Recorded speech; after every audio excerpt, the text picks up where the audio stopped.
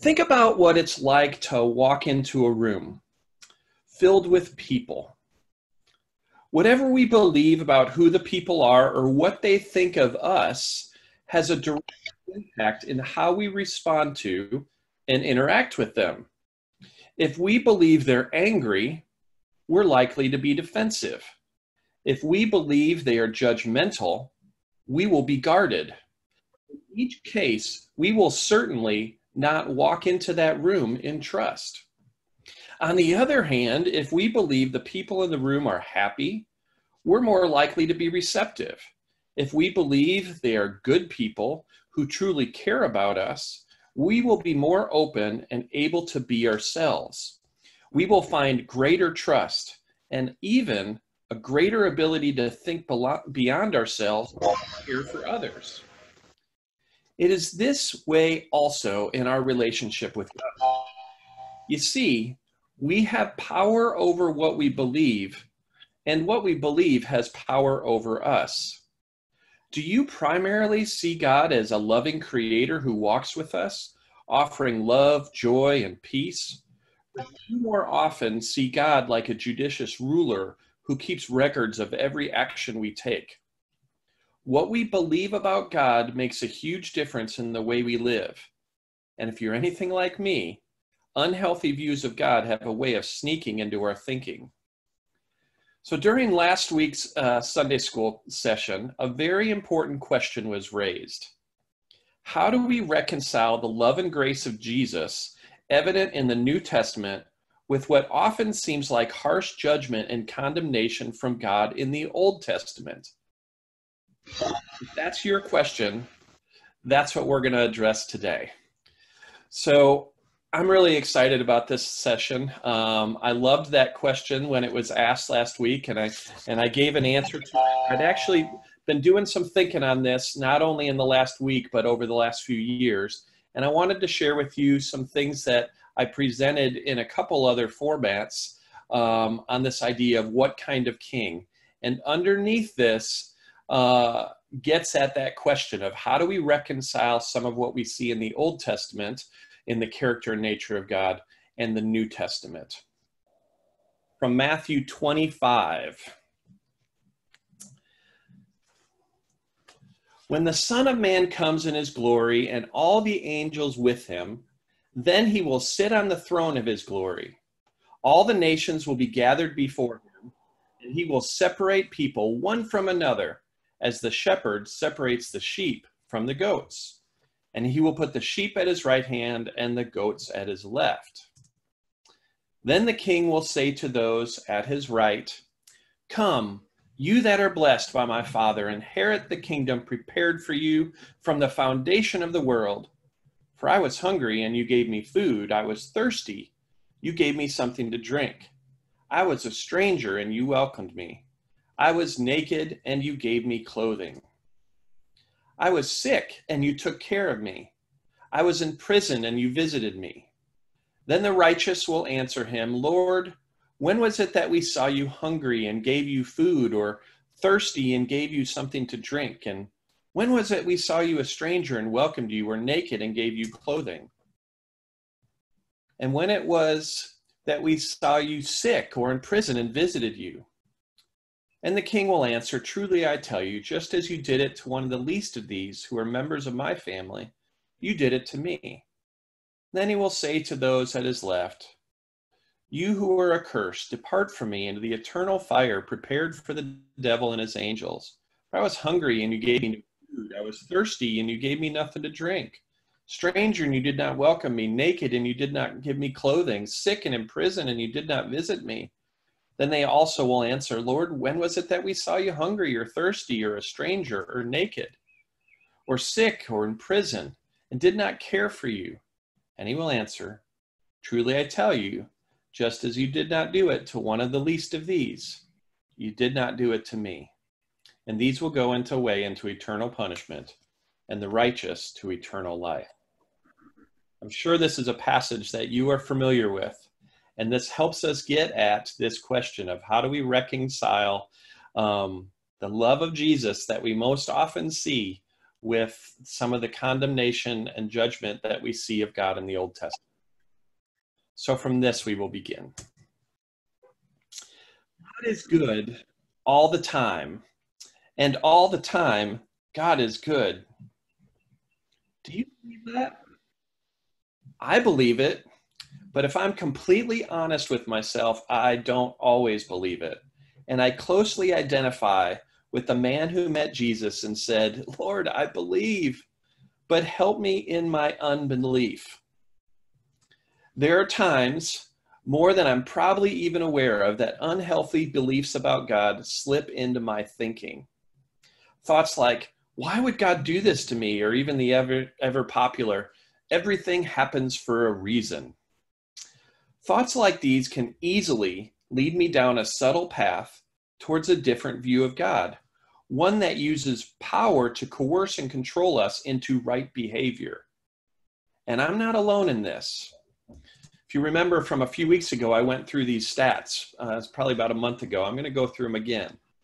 A Baylor University study studying people of the Christian faith all over our country found that 25% of American Christians view God as loving or beneficent. Okay, well, what about these? 31% of American Christians believe God is an authoritarian God. 23% of American Christians believe in a distant God. And 16% of Americans believe in a critical God. The way we view God directly impacts the way we experience life. And some of you remember Dr. Tim Jennings, who did our Mental Health Matters a couple years ago. He spent more than 25 years studying the neurobiology of belief. And he says this: we have power over what we believe, but what we believe holds power over us. See, beliefs of control and coercion incite fear and are damaging to the brain, body, and relationships, while beliefs of love and freedom promote giving and are healing to the brain, body, and relationships. It's so interesting to hear him unpack that and show the scientific evidence. So today, we are going to look at what kind of king Christ is. So in our Western world, the king language is not common, and it's far too easy to let the wrong idea about Christ as our king enter our minds.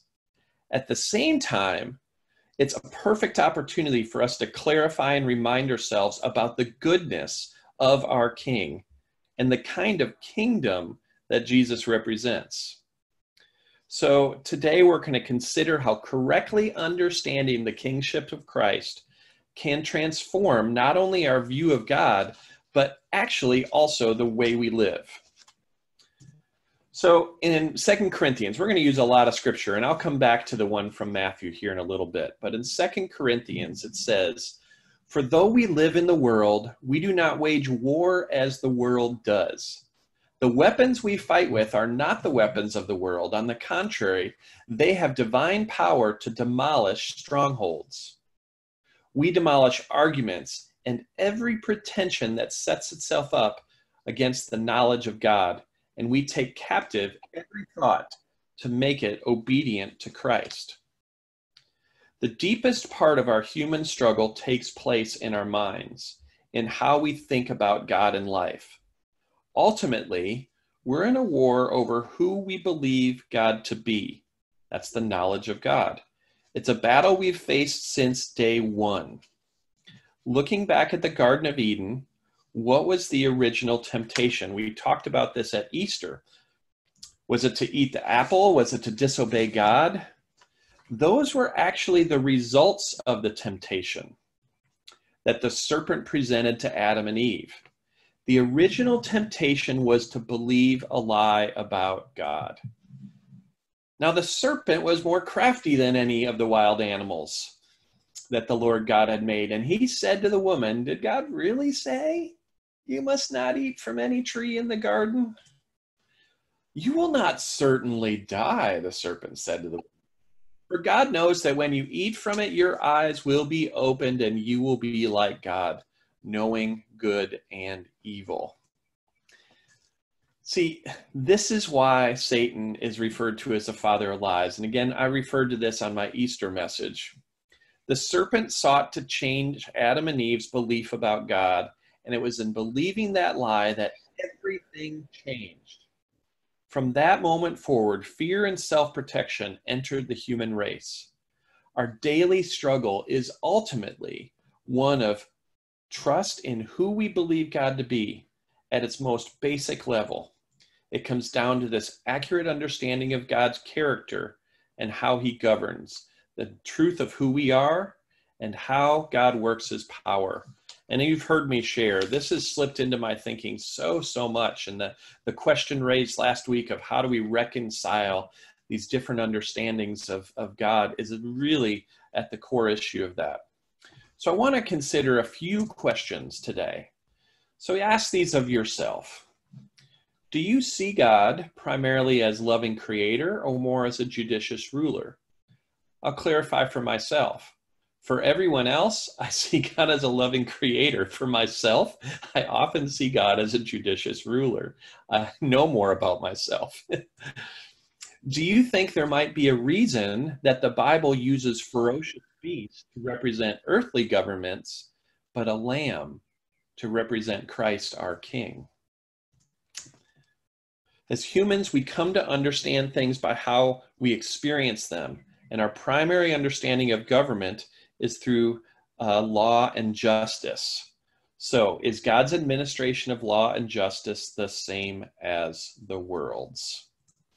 So I'm going to pause here for a minute. I'm hearing a lot of people come in and out, so I don't know if we're getting this fixed or not today. Anyone have any comments at this point? Anyone have any comments? Hey, Jim.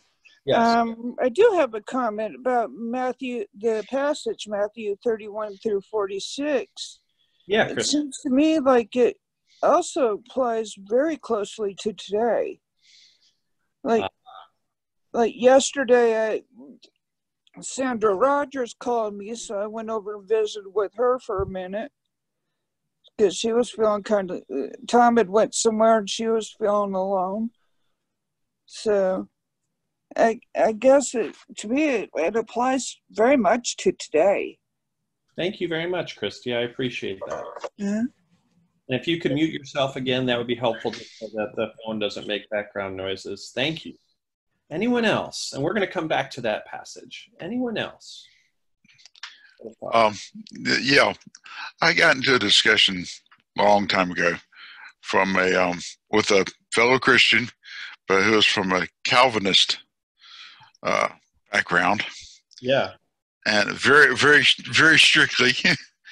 And the disagreement we had was we both agreed that God was all sovereign and God is all powerful, and that he is just. And so as sovereign and completely just, we are, from his point of view, it was the old sinners in the hands of an angry God. We have he has the total authority and the total right to do anything he wants to with us and judge us accordingly, which is very Old Testament. But, and I agreed that, yes, he is all sovereign and all powerful and has a total right to do anything he wants to with us, including apply grace. Yeah. And that at that point we had to agree to disagree. But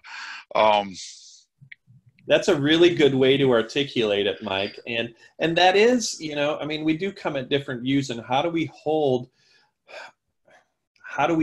those views in a healthy tension? There's actually a book that this last week I got asked to post a book a day of favorite books. And I posted a book on the day one called Sinners in the Hands of a Loving God. Yeah, it just takes a little different view. And And I like how you articulated that. And actually, that's a really good segue into what we're about to go into, because we're about to look at what is justice. So anyone else a comment before I segue into Mike's comments? Thank you all so much. Good, good. So I'm going further on this question. Is God's administration of law and justice the same as the world's? So Jesus said this, "My kingdom is not of this world." So how is it different? So let's first look at law. There are two ways to understand law: a legal set of written rules that are imposed, or a more natural understanding of how the world works, like the law of gravity. In the legal view, there are rules that if we don't obey God, we're punished. In the natural view, when we make a choice to live outside the law, we experience consequences. For instance, if we step off the roof of a 10-story building, the law of gravity's taught us we're gonna fall. Legal laws and punishments can change, but natural laws, no matter how we explain them, remain the same. Both of these views can have their place in our faith, but I'd like to propose that because we primarily emphasize the legal view of God's law, our view of God easily slips into that of a judicious ruler and the source of punishment. But when we view God through the lens of natural law, we understand that we were created in God's image to have authority in the world within God's vision of perfect freedom and love. Again, this is from Dr. Jennings again. He talks a lot about this. The life principle that emanates from God's very being, because God is love. Love is not enacted, legislated, or imposed. It's the natural order of all things arising from the God of love. This law of love is the design template upon which God has constructed all of life to operate and is described throughout Scripture. This is the difference between the letter of the law and the spirit of the law, and why Jesus taught that the greatest commandment is love, and ultimately the fulfillment of the law. So let's consider justice now, and Mike was talking about that. So we know on September 20th, a week after 9/11, excuse me, after the terrorist attack, President George W. Bush said to a joint session of Congress, "Whether we bring our enemies to justice or bring justice to our enemies, justice will be done." So when we hear this, we all understand what he meant by justice. The United States will hunt down and inflict punishment upon those responsible for the heinous crime that happened on 9/11. Is this the same way that God exercises justice? Some ways of how we understand the Old Testament would say so. However, look at some passages on justice. Defend the poor and the fatherless. Do justice to the afflicted and the needy, from Psalm 82. From Isaiah 1, wash yourselves clean. Stop all this evil that I see you doing. Yes, stop doing evil and learn to do right. See that justice is done. Help those who are oppressed, give orphans their right, and defend widows. The Lord longs to be gracious to you. He rises to show you compassion. The Lord is a God of justice. And from Jeremiah, this is what the Lord says to the dynasty of David. Give justice each morning to the people you judge. Help those who have been robbed. Rescue them from their oppressors. In God's kingdom, justice is always about delivering the oppressed, not punishing the oppressor. Hear that again. In God's kingdom, justice is always about delivering the oppressed and not punishing the oppressor. Yet, when we view God's justice primarily through a legal lens, we easily stand in fear of God's justice. I wonder if this is the reason why almost every time someone is first approached by the divine in Scripture, they're greeted with the words, "Do not be afraid." It's so easy for us to slip into a fearful view of God without even realizing it. Walking through this life this way changes us and puts us in a mode of defensiveness, self-protection, even in the most subtle of ways. When we think of God in legal terms, it's easy to think of Jesus and God in opposing ways. Jesus as love, who saves us from sin, and God primarily as judge, who will account for our sin. In this view, who inflicts the punishment? God. Yet, when we view law beyond legal terms as the way God designed the world to work, we understand that living out of harmony with God's law leads to brokenness, distrust, and even death, not at the hands of God, but rather at sin working in us. Richard Rohr says it this way: we are not punished for our sin, we are punished by our sin. Any comments here? I'm going to keep going, but any further comments on justice or law?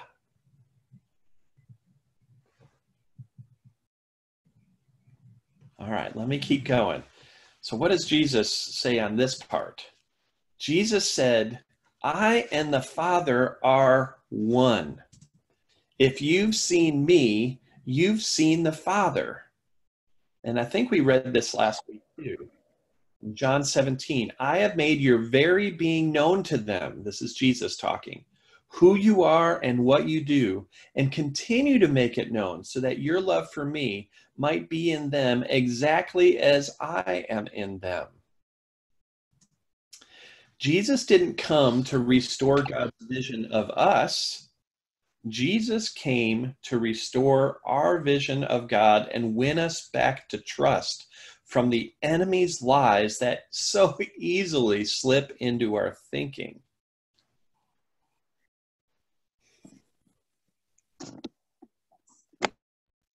Jesus wasn't changing God's mind. He was revealing God's heart of absolute, unconditional love for us. Here's a quote from Augustine. Does this mean that the Son of God was already so reconciled to us that he was even prepared to die for us, while the Father was still so angry with us that unless the Son died for us, he would not be reconciled? The Father loved us not merely before the Son died for us, but before he founded the world.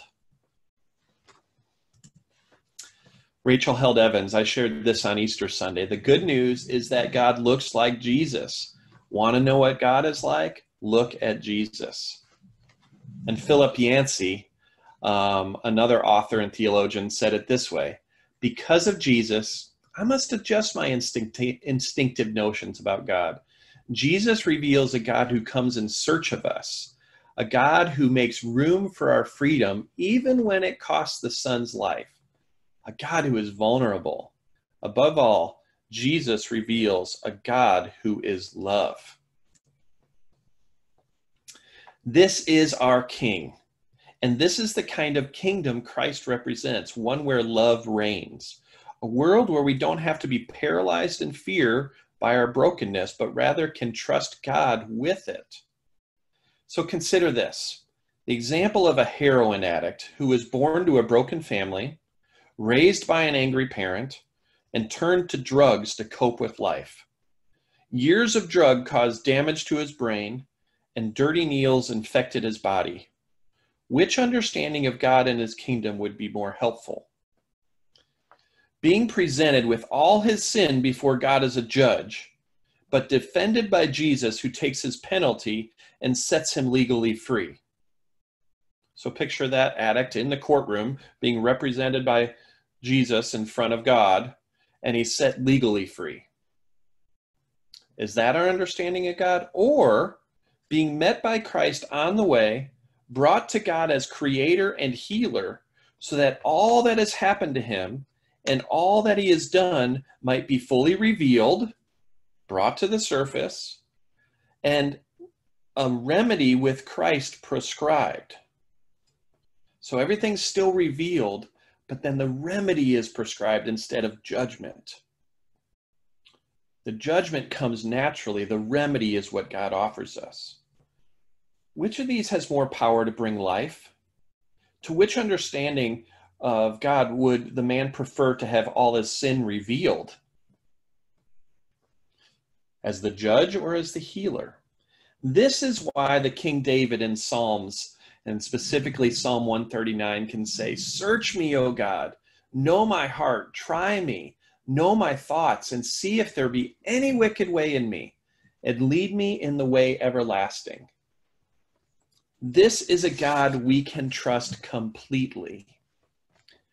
So God calls us to discover the truth that will set us free and open our minds and our hearts to experience the power of God's love. And as I love to say, love with a capital L, which can transform and restore us to God's original design, back to the perfection of love as revealed in Christ Jesus, our good King. So, in closing, you might be asking what any of this has to do with the scripture lesson today and the sheep and the goats, which often gives us this sense of judgment in the legal set of the terms. So throughout scripture, the image of the good shepherd is used to reflect God. It's the image of one who cares for us, who comes after us when we are lost, and who protects us. When we only view the gospel through a judicious ruler lens, this passage is seen as one of judgment for those who don't behave. It becomes all about punishment instead of protection. In this passage, we are assured that Christ's kingdom is one where there's no more hunger, there's no more thirst, no more loneliness, no more nakedness, sickness, or imprisonment, because those who live there trust the love and provision of their King. There's no need to hoard or self-protect, and all can live there and give there freely. Distrust and selfishness will have no place in God's kingdom. So Jesus' description of the goats is like a diagnosis of what will happen when we distrust and self-protection fills our minds. As Oswald Chambers in his famous devotional, My Utmost for His Highest, says, condemnation comes when I realize that Jesus Christ came to deliver me from this heredity of sin, and yet I refuse to let him do so. C.S. Lewis put it this way, the doors of hell are locked from the inside. Christ our King reveals to us a God who seeks us, who will let nothing, even death, separate us from the love of the Father. So all who seek shall find, and all who knock, the door will be opened. See, the death of Christ reveals how far God goes to restore us, to trust in God's image, and our value as God's beloved children. The resurrection of Christ reveals that no power can ever separate us from God's love and goodness created into the core of every human being. Jesus wasn't changing God's mind. He was revealing God's heart of absolute, unconditional love for and with us. So whenever we look, and I like how Mike put it, at how we understand the sovereignty of God, how do we look at it through the lens of the living word? When scripture talks about the word of God, it is not talking about the written scripture, it is talking about Jesus. So how do we see the descriptions of God throughout scripture through the lens of the living word, Jesus? All right, any questions or comments here? I'm going to come off of this. Any questions or comments? I have a couple other things I want to share generically, but any questions or comments? I heard lots of people coming in and out, so I'm sorry if technology wasn't keeping up with it. Go ahead, Rybolts. I had a question, maybe more in the agriculture area that you're familiar with, but do you know, when we hear about the sheep and that part a lot, do you know why goats would be used at the time? And would that have a jump out to the people at the time in a way that doesn't to us? I do not know, but boy, you are so good at asking questions. I need to look at that one. Thank you. Yeah, why did he use goats and sheep? Tom, I'll look that up. Thanks. I was just thinking about like my own perspective with considering if you're approaching a judge versus someone who cares about you, and a judge is, I don't know, someone who's foreign. They are going to choose, did you do what's right or did you do what's wrong? Or, you know, someone who is going to love and accept you no matter what you did. And I even just thought about like our call to confession and forgiveness, and I don't know, just how hard all of that is if you are approaching a judge. But when you're approaching a loving father, it's pretty easy to talk about, you know, what's going on. So I love that. And think about it. Who would you prefer to be exposed, all of your stuff exposed in front of? A judge or a doctor? They both can be hard, right? But when you go to the doctor, you want to know what's wrong because you trust that then that's going to expose it so that you can begin to find healing. But if you go to a judge, you don't want what is wrong exposed. So that's the different view. And these things just so subtly get into our mind. So that question last week of how do we understand God of the Old Testament? Again, that could be a huge study in taking passage after passage, but how do we look at it through the lens of Jesus, of our King?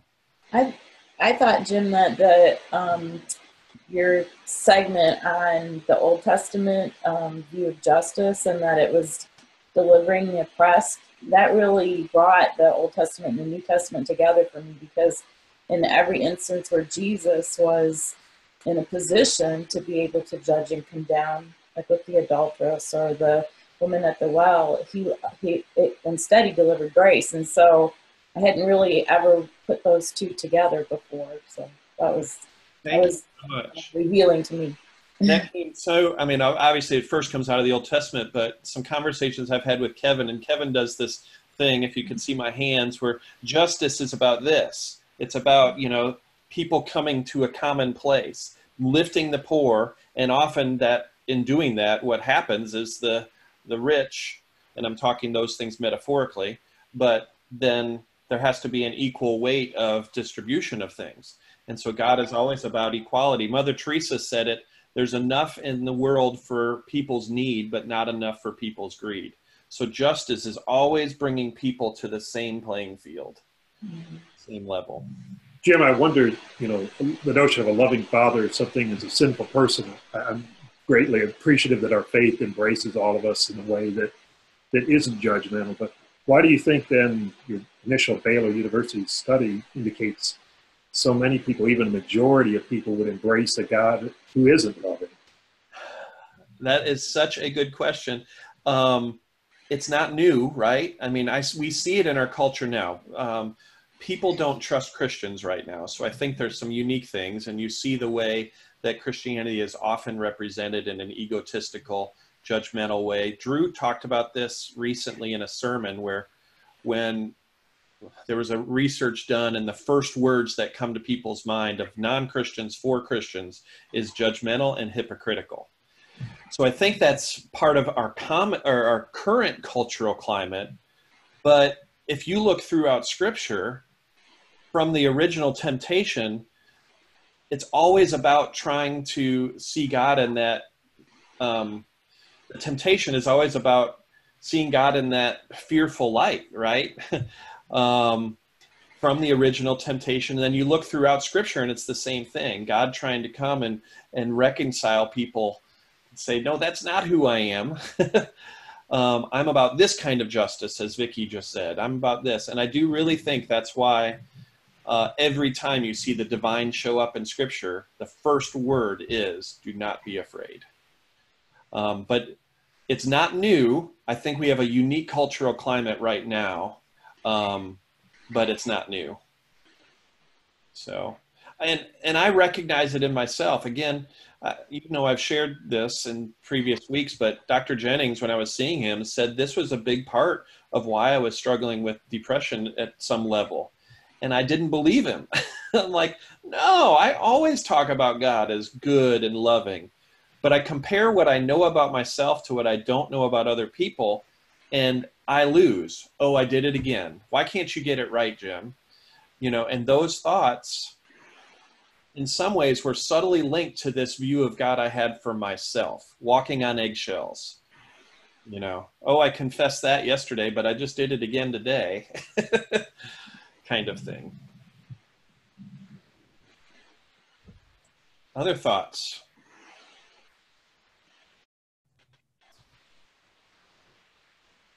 I'm going to share a video with you. Let's see if it works. And you can just hear it. That's okay too, if we're struggling with that. I've got to come back to share screen. It's going to be in 2 parts. Let me do this. If you want to go deeper with a lot of this, there is a book called The God-Shaped Heart from Dr. Jennings that is on this theme, okay? But there's a lot of books that I've found that are written on it. It wasn't just Dr. Jennings, but that's where I first got introduced to it.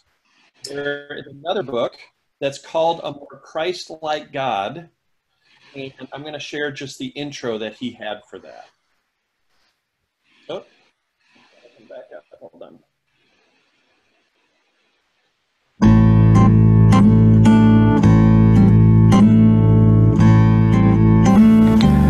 What is God like? Every one of us has an image of God that we hold in our hearts and minds. Some of us received our ideas of God through indoctrination in whatever religion we grew up in. Others of us developed our idea of God through life experiences. Believers and atheists alike often embrace or reject images of God that are toxic. These distortions of God need to be cleansed from our hearts because inevitably we mimic the God we imagine. Some notions of God are extremely harsh. God the tyrant king, God the punitive judge, God the abusive step-parent, God the mighty smiter. Others see God as someone they can manipulate, like a doting grandparent, the genie in a lantern, or the divine sugar daddy. On the other hand, some imagine God as a deadbeat dad, absent, delinquent, unsupportive, and uncaring. The God who wasn't there when I needed him. Well, that was going to be my intro this morning. I decided to skip it. I'm going to come down, play the rest of that from here, see where he goes. In a more Christ-like God, we ask, if there is a God, what is he like? Scripture tells us that God is love. And specifically it says that if you want to see this God of love, you look at Jesus.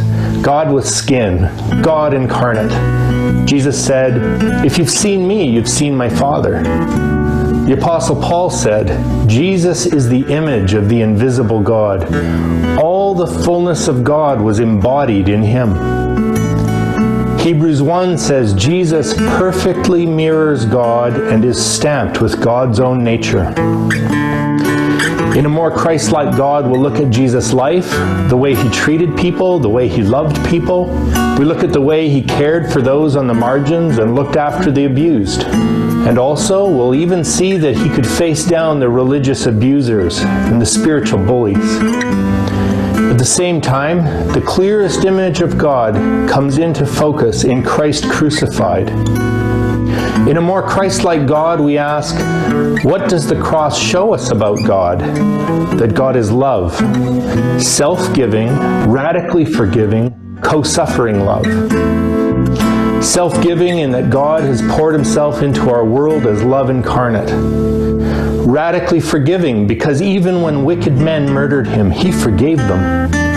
And co-suffering because he has chosen to experience the depths of the human condition, including suffering and death, and he overcame it all.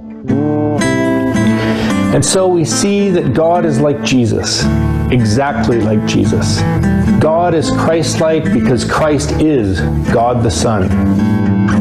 In a more Christ-like God, we're going to experience an achingly beautiful gospel. A gospel that does not say God is too righteous and holy to look on sinners, but if you turn to Him, then He'll forgive you. Rather, we'll encounter the Christ-like God who has always loved you. The God revealed in Jesus is always with you, always for you, always in pursuit of you. God, the shepherd who goes down into the ditch to find the sheep tangled in the weeds. God, the Father who runs to welcome the wayward child back home. God, the crucified Lord, who, while we were enemies, while we were sinners, while we were ignorant of Him, reconciled us to Himself. So I hope you'll join us in a more Christ-like God, a more beautiful gospel, as we discover the cruciform God, the cross-shaped God, who knows you, loves you, and wants you to know Him.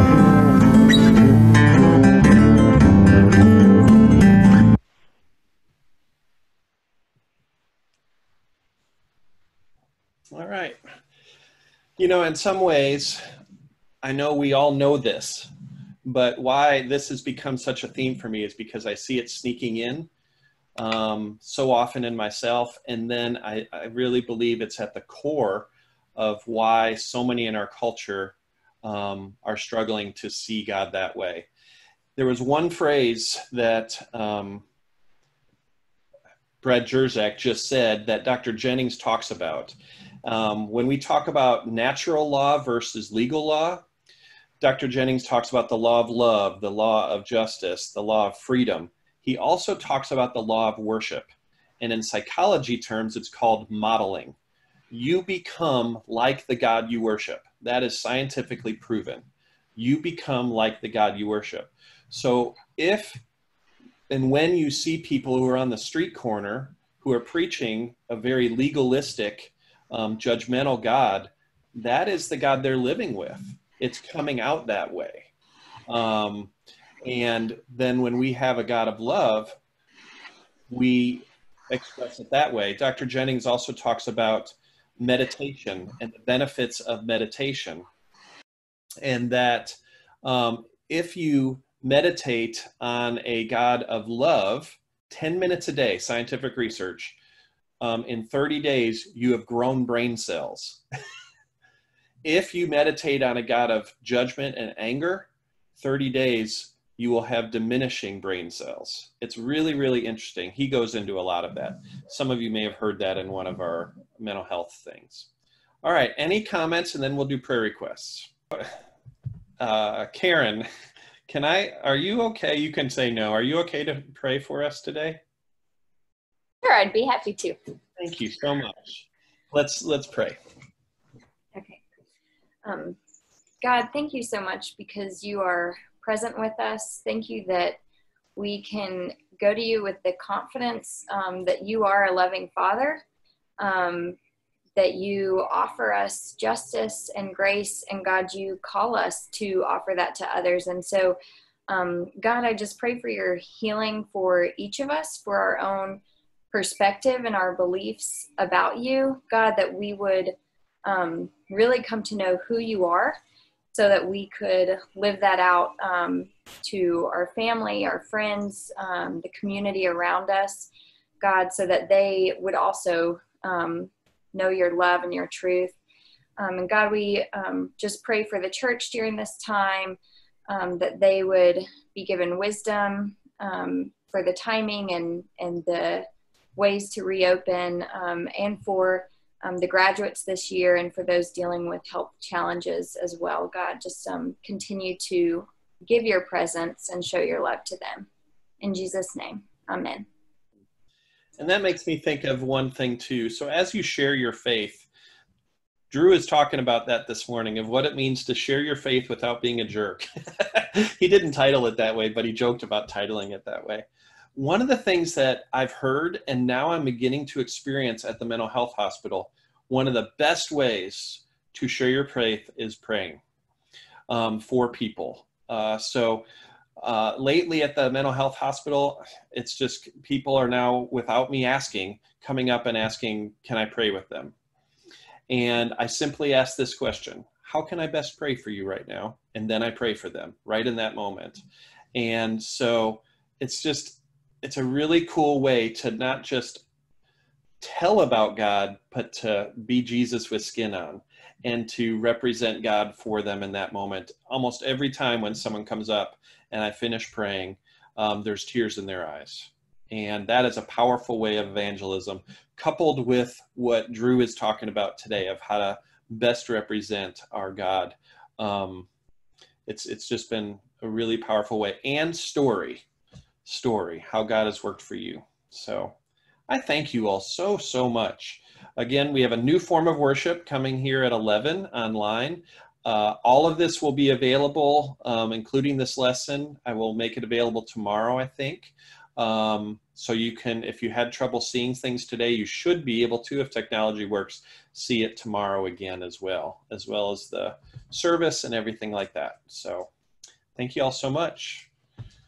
Very, very much. So good to see you. Have an awesome day. Love you all. Can't wait to see you soon, whenever soon is. All right. Talk to you soon.